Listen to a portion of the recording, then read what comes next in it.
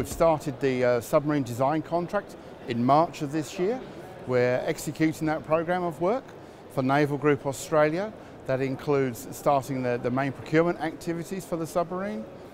It also includes the shipyard design for the Future Submarine at Osborne and the development of the ICT solution for the Australian infrastructure. Pacific 2019 has just been a great event for Naval Group Australia and the Naval Group team.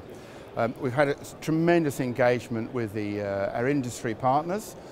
We've made a number of significant progress steps. That included the signing of the workforce agreement with Naval Shipbuilding College and the other prime contractors, which will see us come together in a collaborative manner to develop Australia's future naval shipbuilding workforce. With our teammates ASC, we've also started the first apprentices for Naval Group Australia, and those apprentices will actually conduct their apprenticeships within the ASC business enterprise. That's a great opportunity. Our apprentices will be working with the best welders in Australia and probably in the world, but they'll also have the opportunity to draw from over 100 years of submarine experience from Naval Group itself.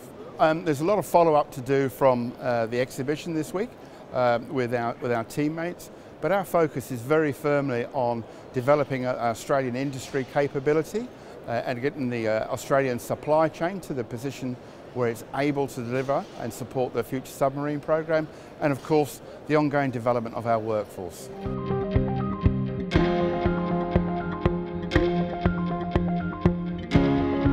So the sail ship just behind me is a Naval Group yacht. She was involved in the Sydney to Hobart race in 2018.